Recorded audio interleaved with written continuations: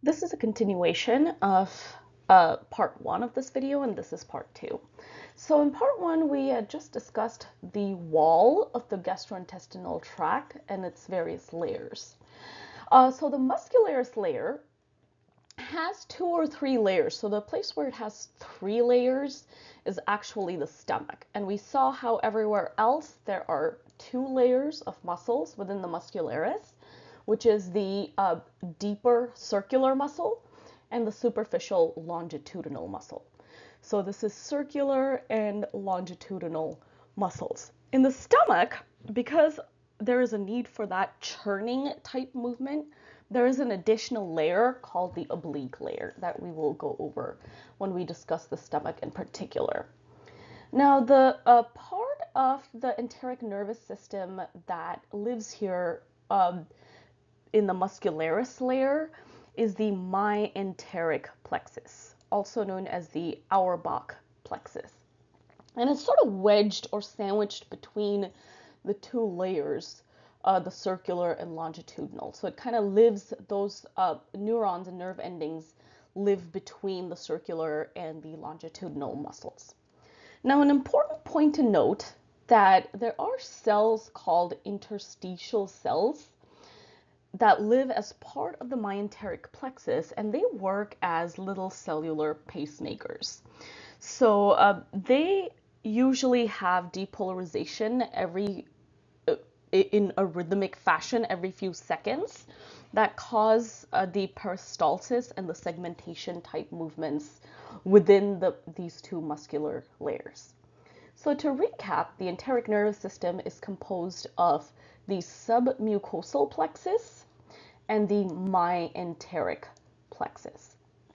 And we already discussed what the serosa is. So serosa is the outer packaging that's made up of connective tissue, such as the dense irregular connective tissue. It also goes by the name adventitia. Now, the parts of your gastrointestinal tract and the accessory structures of the digestive system that live in the abdominal cavity live within a compartment within an abdominal cavity known as the peritoneum. So peritoneum is a double layered compartment, meaning that it has a visceral layer, which is towards the side of the organs or the deeper of the two layers, and it has a parietal side, the parietal peritoneum, which is the more superficial and towards the body wall. So organs such as the stomach, liver, pancreas, gallbladder, all of your accessory structures and the parts of the GI tract that live in the abdominal cavity live in the peritoneum or peritoneal chamber. Now, there are certain organs, such as the kidneys, pancreas, and duodenum, that live outside or behind the peritoneum, and they're called retroperitoneal in position. So peritonitis is a condition where one of the peritoneal membranes get inflamed. So peritonitis is inflammation of the peritoneum, and ascites is when water migrates out of the gastrointestinal tract or the blood, and it sort of pools in the peritoneum, given the abdomen sort of a distended appearance. So what you're looking at here is structures that sort of tether various organs in the abdominal cavity. So right here in the upper right quadrant, you are noticing the liver. Here is the stomach right here, and a band of connective tissue that tethers the stomach and liver, which I'm shading on right now. That is called the lesser omentum. The lesser omentum.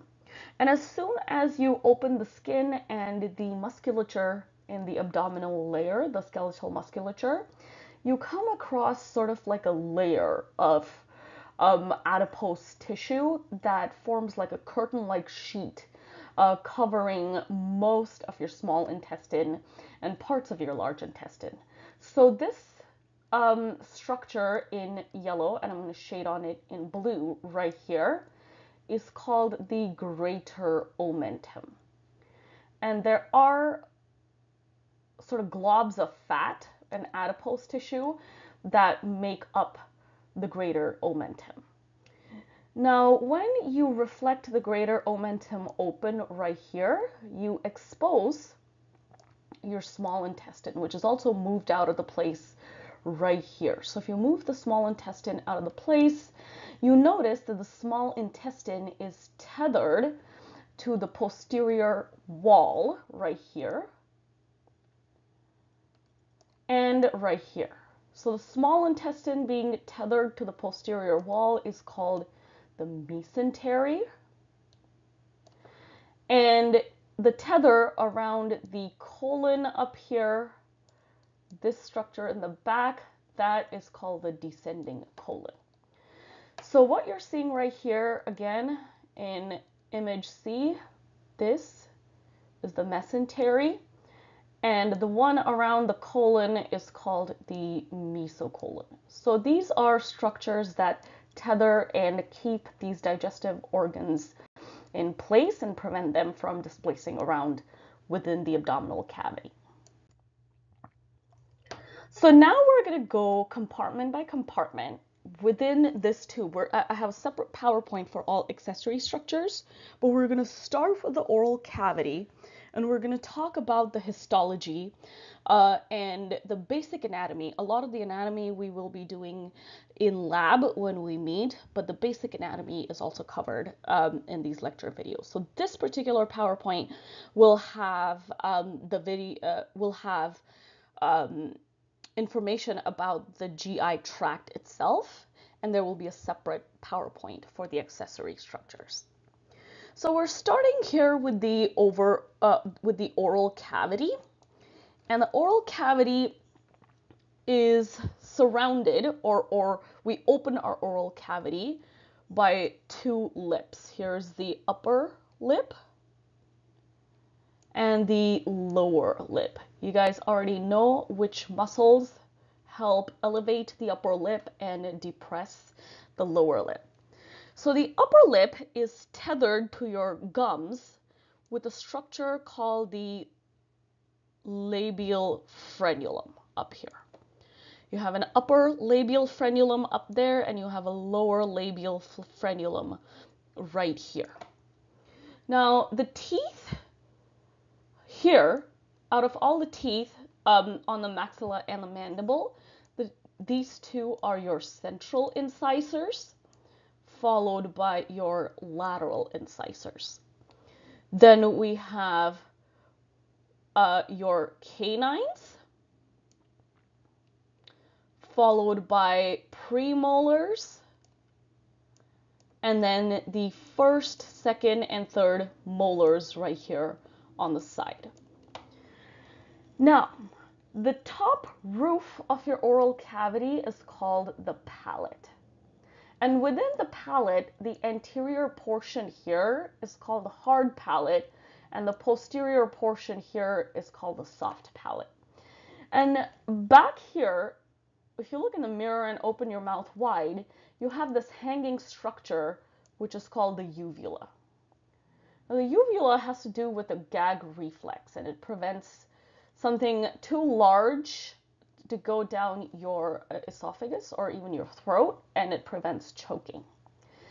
So that white hashed line over here. So if you see lateral to the uvula, you have two arches. So this arch here that I'm drawing on, and then this arch here, those arches are called fauces. So that's the archway, the two arches around your uvula that are like the gateway into the throat. And now a very important structure right here, here's where you see the tongue. And the tongue is tethered to the floor of the mouth by the lingual frenulum. So this, what you're seeing here, is the lingual frenulum. The soft tissue that is on the bottom of your teeth or your gums, that is called gingiva. Gingivitis is inflammation of your gum. So the oral vestibule itself is space, your buccal cavity, your tongue, and the space in your mouth. And it is lined with stratified, squamous, non-keratinized epithelium.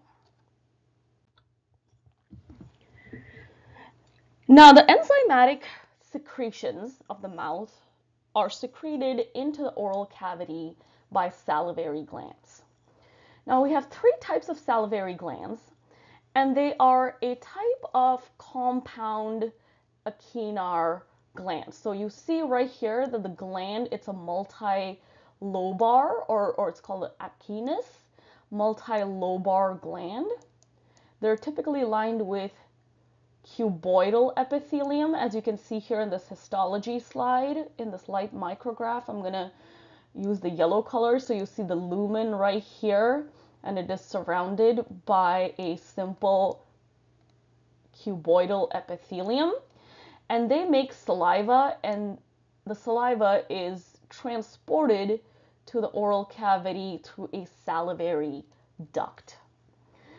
And saliva contains enzymes called salivary amylase, which breaks down starch. So starch is a polysaccharide, which is essentially repeated units of C6H12 and O6, which is glucose. So it's repeated units of that. So salivary amylase breaks down starch.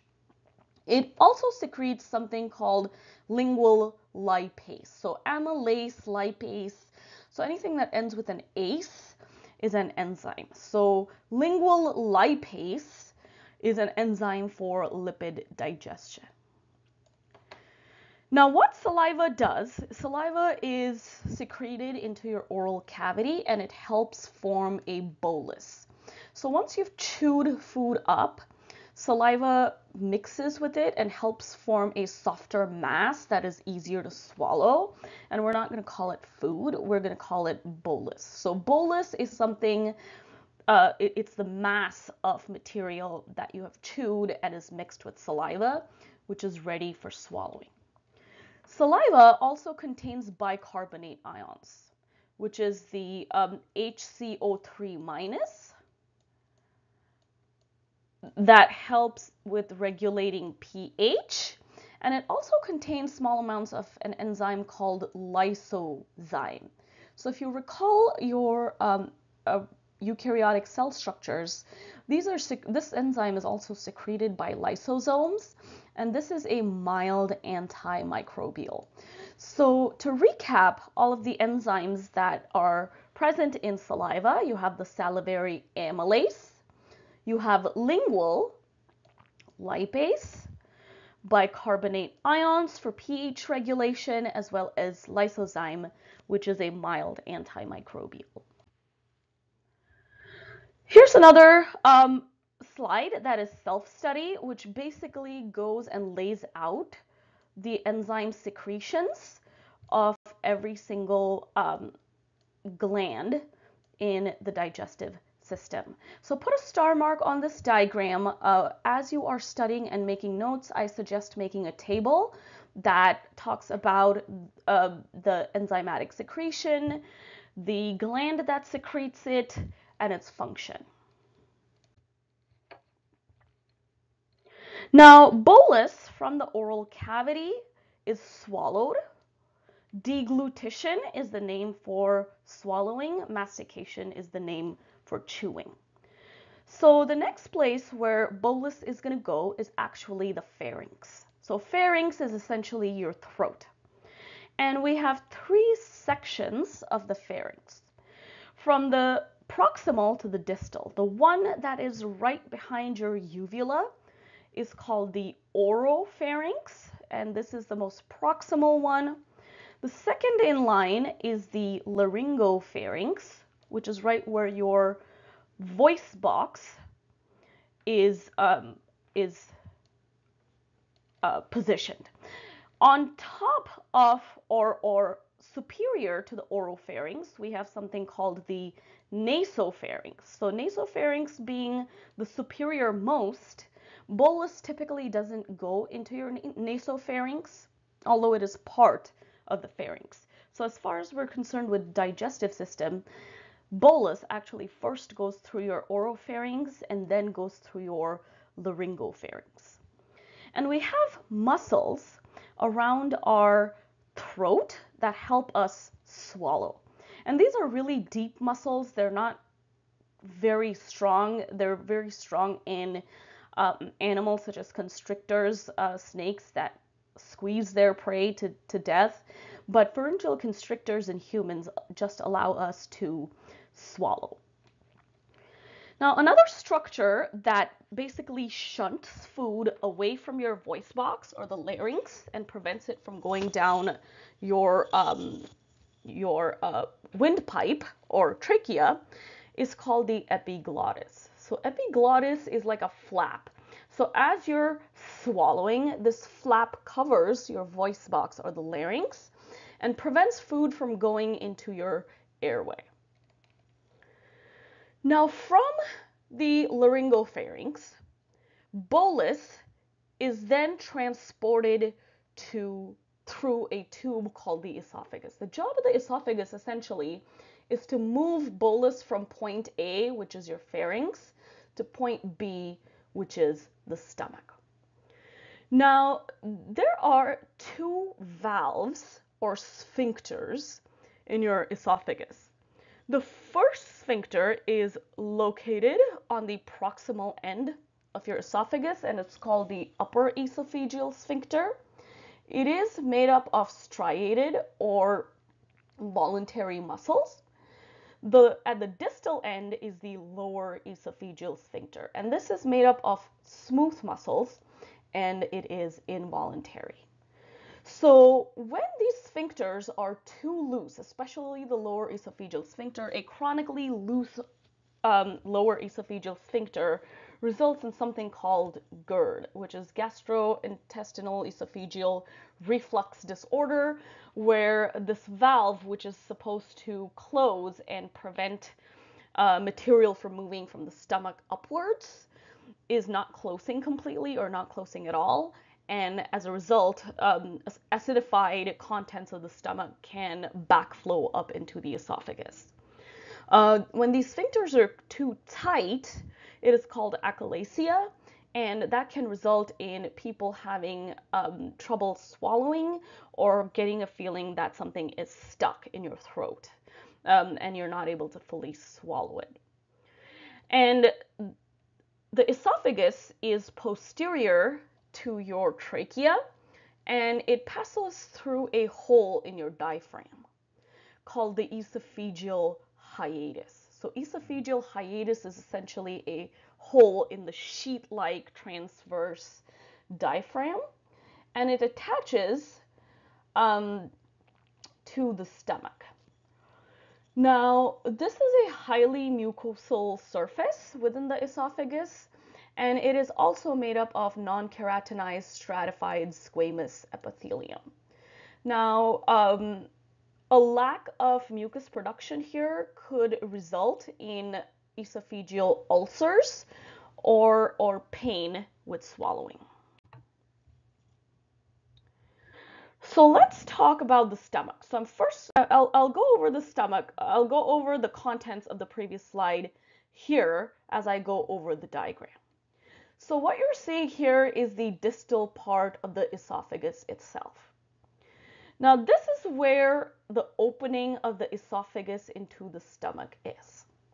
And this is where your lower esophageal sphincter is positioned. Now the lower esophageal sphincter is smooth and involuntary muscle. Once stuff is dumped into the stomach, your lower esophageal sphincter is supposed to contract and prevent the backflow from the stomach back into the esophagus. Now the opening of the stomach itself is called the cardia, or the cardiac aperture. It is this opening of the stomach through the esophagus. And stomach is classified into a few different regions. The superior portion of the stomach, which is sort of dome-like and conical, is called the fundus. The central portion here is called the body. The distal portion here is the funnel, and that region is called the pylorus. So you have the cardia, which is the opening itself. You have the fundus, which is the superiormost dome, the body, which is the center, and the conical sort of funnel-like pylorus. Now let's go over the shape of the stomach itself. So the stomach has two curvatures. So this one, the left curvature here is called the greater curvature or the outside curvature, and this is called the lesser curvature. And out of this entire tube of the GI tract, the stomach also has all of those components that we talked about. So the stomach is going to have your mucosa, submucosa, muscularis externa as well.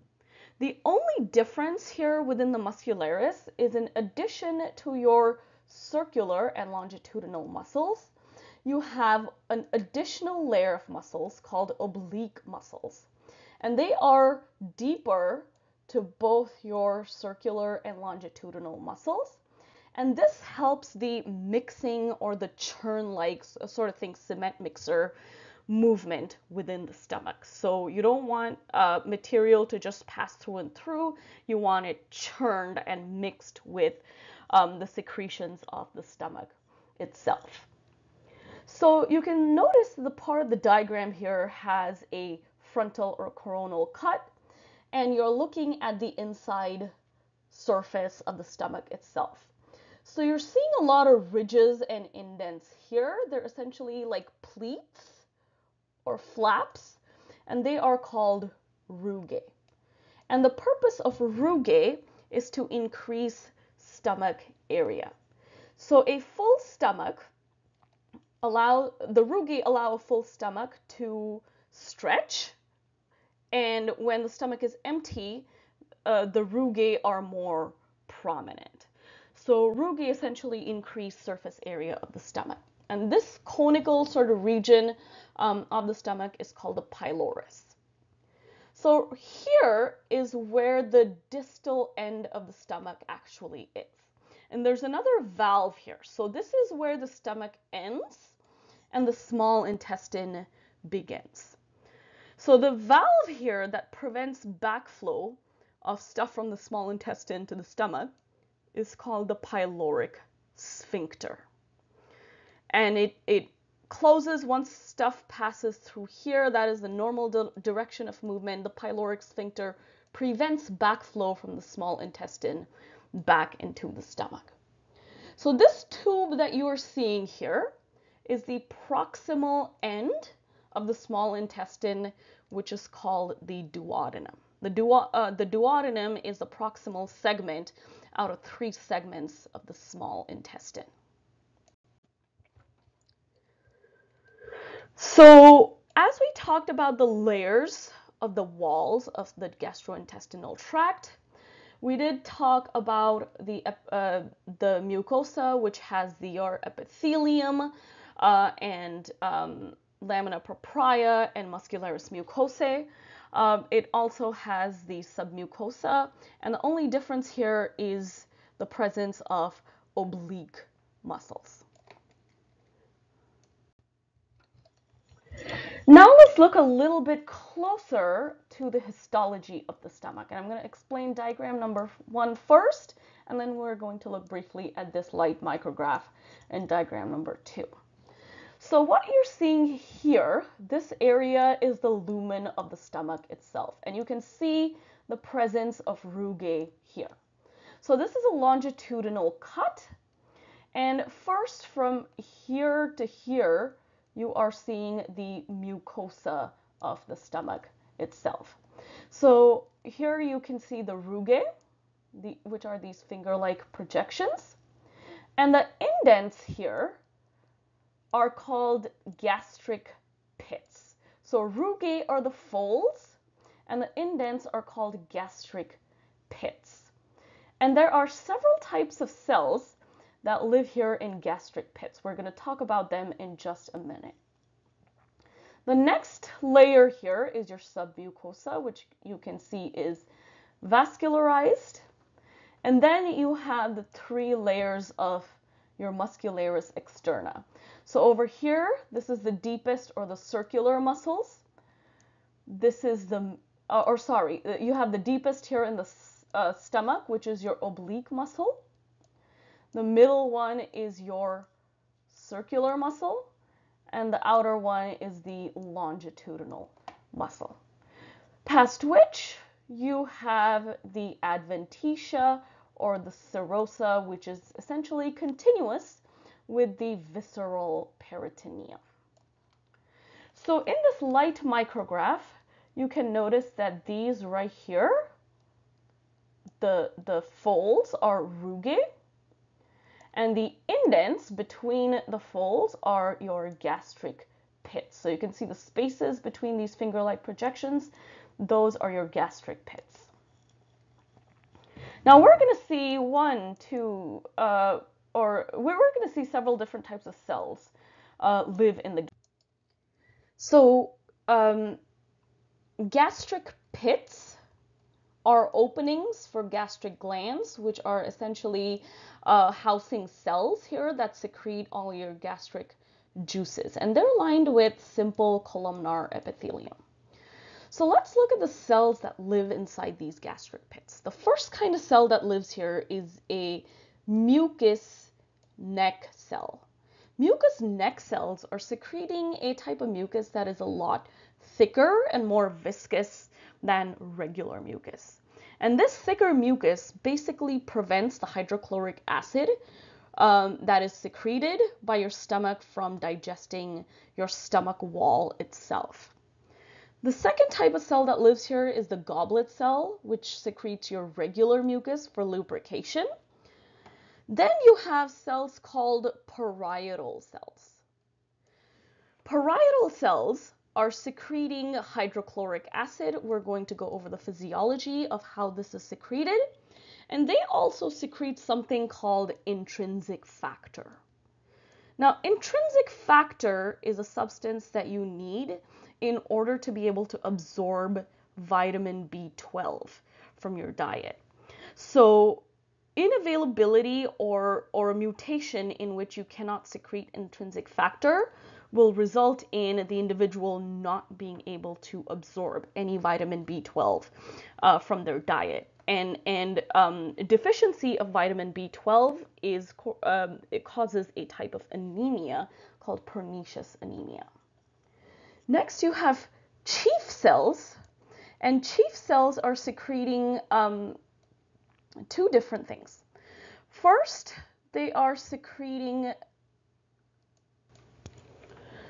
chief cells are secreting a protease called pepsinogen and something called gastric lipase.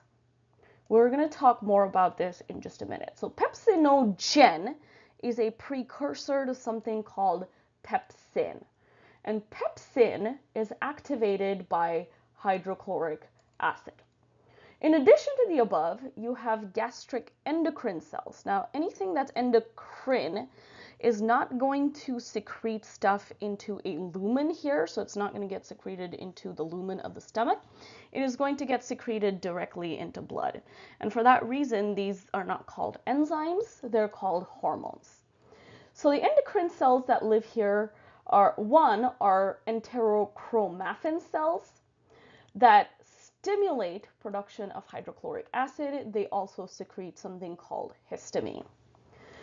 Next is a cell called a G cell, and G cell secretes gastrin. And then we have somatostatin containing cells. Somatostatin is something that inhibits gastrin and insulin secretion. And so somatostatin is secreted when you're basically full.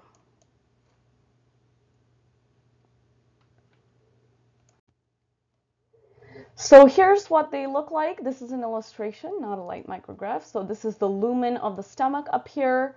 This is the opening of the gastric pit. You have your surface mucus or regular mucus cells, your goblet cells that secrete regular mucus. As you go deeper down the pit, you have your mucus neck cells that secrete the thicker, more viscous mucus that protects your stomach lining from the hydrochloric acid. Next, you have the parietal cell that is going to secrete hydrochloric acid and intrinsic factor. You have your chief cells that are going to secrete gastric lipase and pepsinogen, which is a protease. And then finally, the most deepest cell here are types of endocrine cells, which are your chromaffin cells, your G cells, and so forth. So let's look at the physiology of HCl production. So let's orient ourselves in the diagram first. Here is the duct of the gastric gland. So this is where the gastric pit is going to be, like that. This large bluish gray cell is your parietal cell. This is the interstitial space, and this is a blood capillary in the vicinity.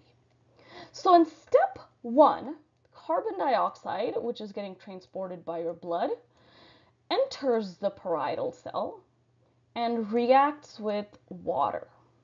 So here you see carbon dioxide plus water in the presence of an enzyme known as carbonic anhydrase, which is here represented here as the Ca, forms something called carbonic acid, H2CO3. So the story begins as carbon dioxide is being transported in all your blood vessels. The parietal cell pulls the carbon dioxide where it reacts with water, and the enzyme carbonic anhydrase is going to convert that to something called carbonic acid, which is that H2CO3 that you see here. The carbonic acid is unstable and it quickly dissociates.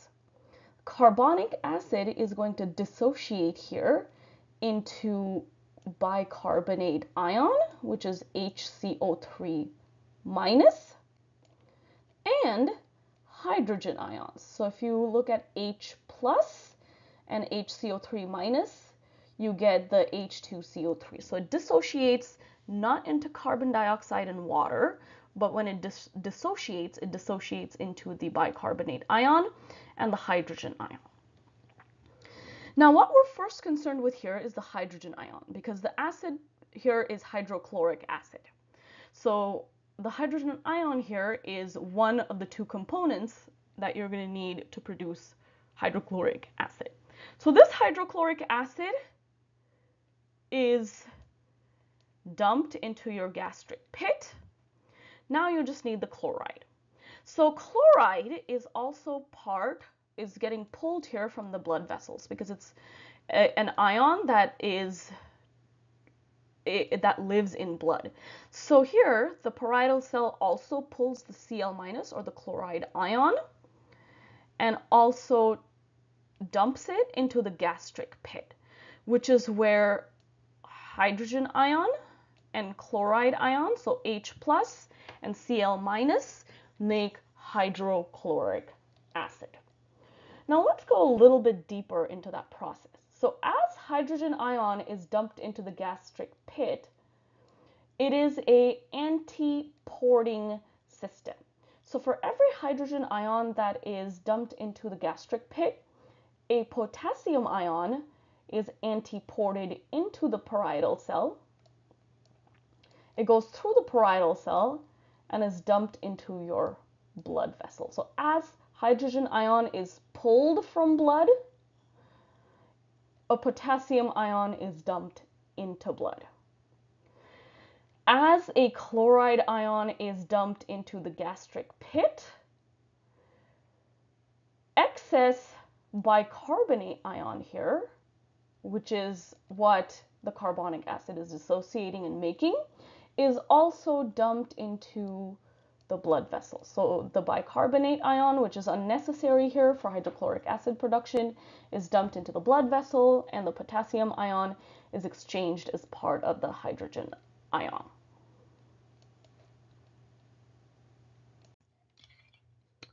So stomach secretions actually happen in 3 phases. And the first phase is called the cephalic phase, happens in the brain. So anytime you taste or smell food or even touch food, those thoughts stimulate your medulla oblongata. From there, parasympathetic action potentials are carried out by the vagus nerve, which is cranial nerve number 10, directly to the stomach, where your enteric plexus, which is part of your enteric nervous system, those neurons get activated. So parasympathetic or enteric neurons, enteric neurons, stimulate your parietal and chief cells to secrete hydrochloric acid and pepsin respectively. And they stimulate the secretion of the hormone gastrin and histamine. So what happens to this gastrin is it's carried back. So gastrin is a hormone. Gastrin is not an enzyme. So gastrin is carried through blood back to the stomach, where that, in addition with histamine, stimulate further secretion of hydrochloric acid and pepsin. So pepsin is secreted as pepsinogen. So the gen tells us that it is a precursor. So when pepsinogen comes in contact with the hydrochloric acid, it gets activated to the active form of the protease known as pepsin. So pepsin digests proteins. The second phase is called the gastric phase. So filling or distension. So as bolus gets dumped into the stomach, so filling of the stomach or distension, stretching of the stomach wall from filling, activates a parasympathetic. Remember, parasympathetic is rest and digest. So the vagus nerve, which is both an afferent and an efferent nerve, it carries signals back to the medulla oblongata. And the medulla oblongata further stimulates secretion of the stomach until the distension reaches a point. So as your stomach is filling up, the more full it gets, the more the stomach secretions of hydrochloric acid, pepsin, intrinsic factor, all of that is amplified. And that feedback between the stomach and the medulla oblongata is happening by gastrin. So the last phase of stomach secretions, the intestinal phase, this is when stuff has already moved into the pyloric region and it's mixed with a lot of hydrochloric acid. So from here on out, we're not going to call it bolus. We're going to call it chyme. Now, chyme, as it passes through that pyloric sphincter and into the duodenum, it is fairly acidic with a pH of less than 2.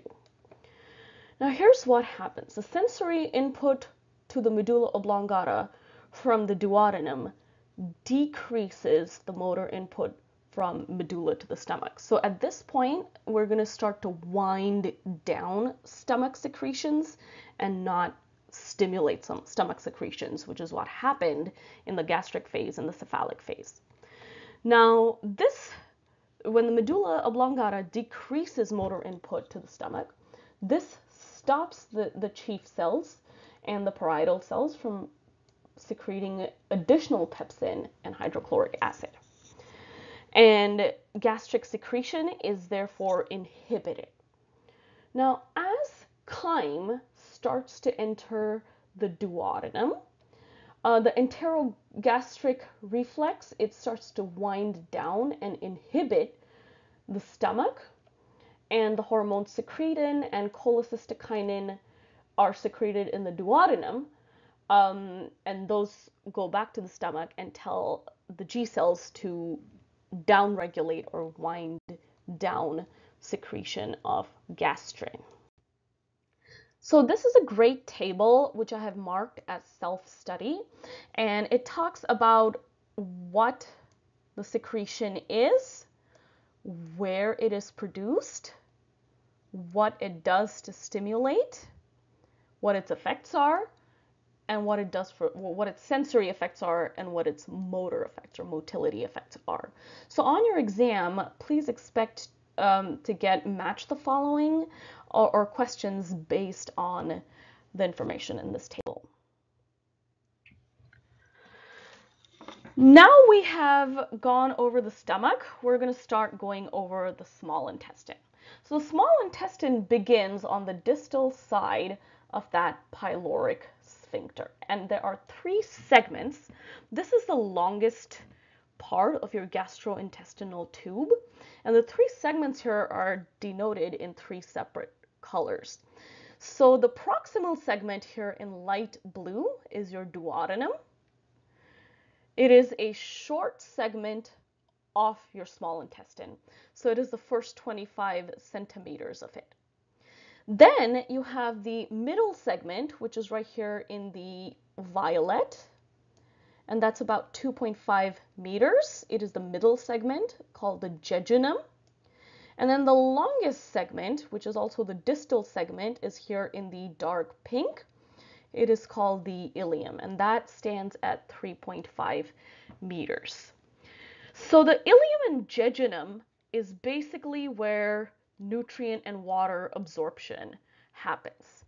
Here you are looking at the mesentery, which is vascularized. This is your lower right quadrant where the ileum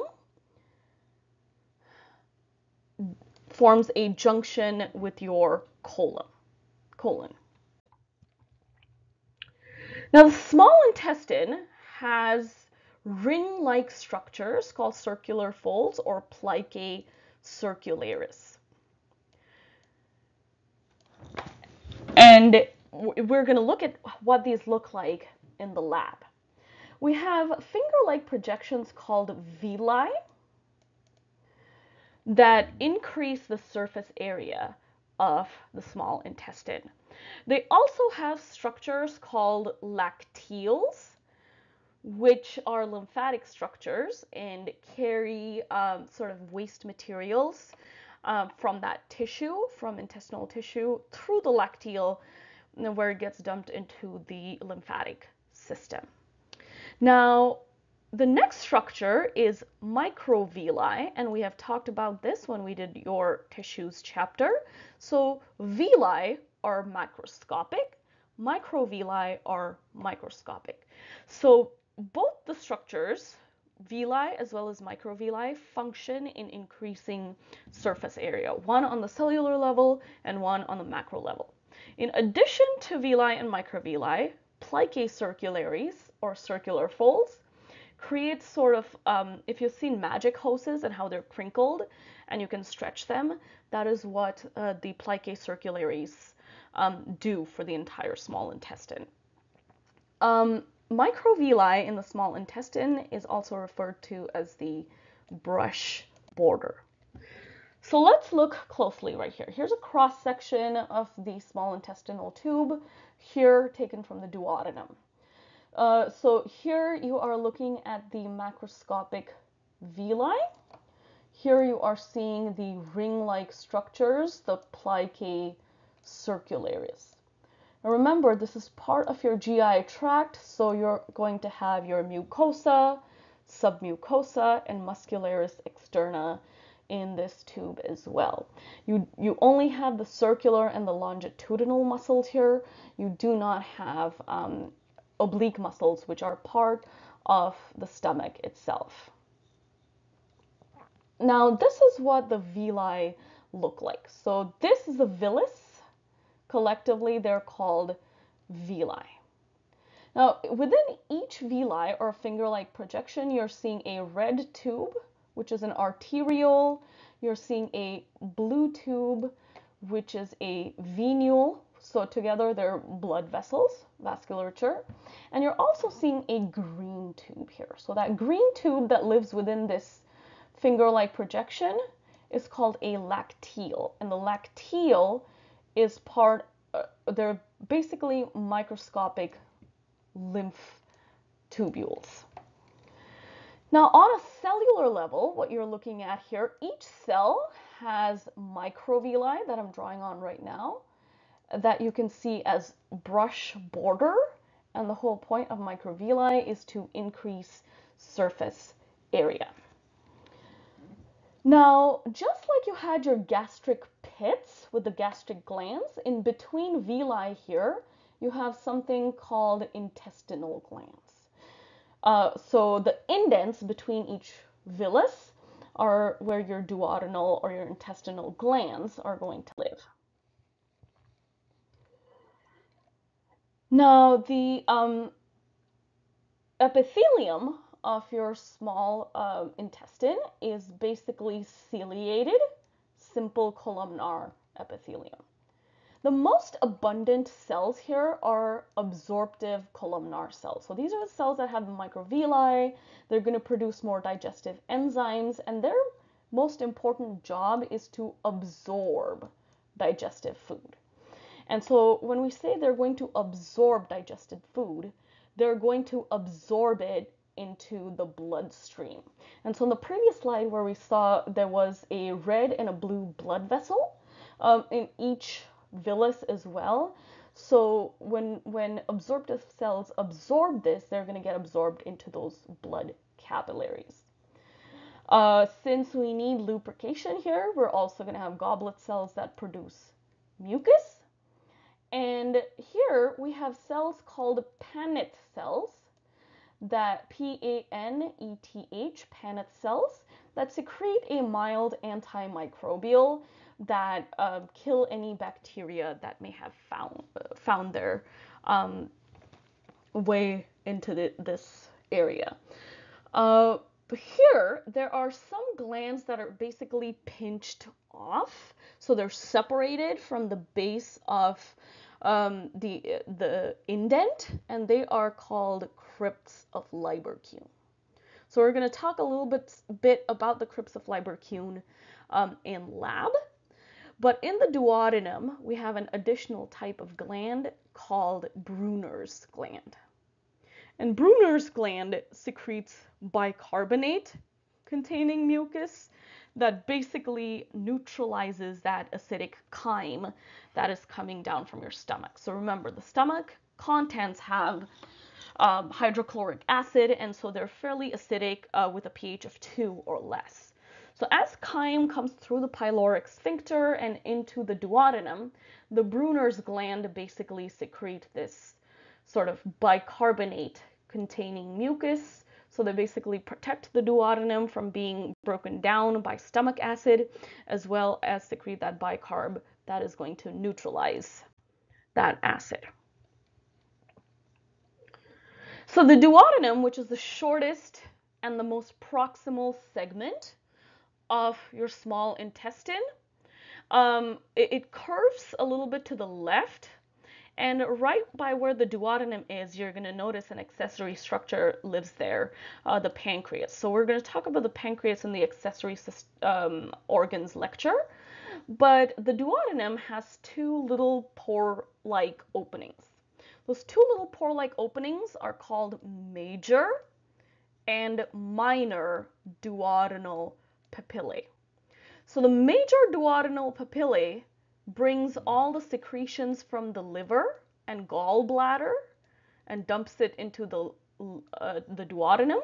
And the minor duodenal papilla brings in secretions from the pancreas and dumps it into the duodenum as well. So both those accessory structures, your liver and pancreas, secrete important digestive materials, but since chyme does not flow through them, the contents, the secretions of the pancreas and liver and gallbladder are dumped into the duodenum itself through the major and minor duodenal papillae, respectively.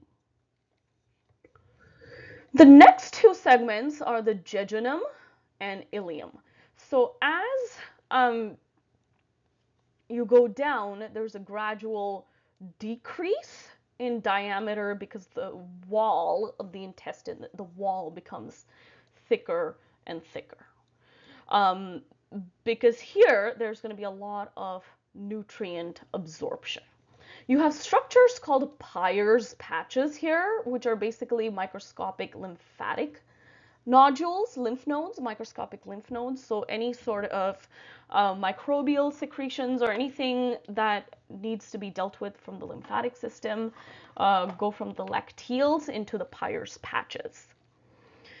Now, at the distal end of the ileum is where you have something called the ileocecal junction. This is in your lower right quadrant, and it has a valve called the ileocecal sphincter. So the small intestine ends with the ileocecal sphincter, and the colon or the large intestine begins.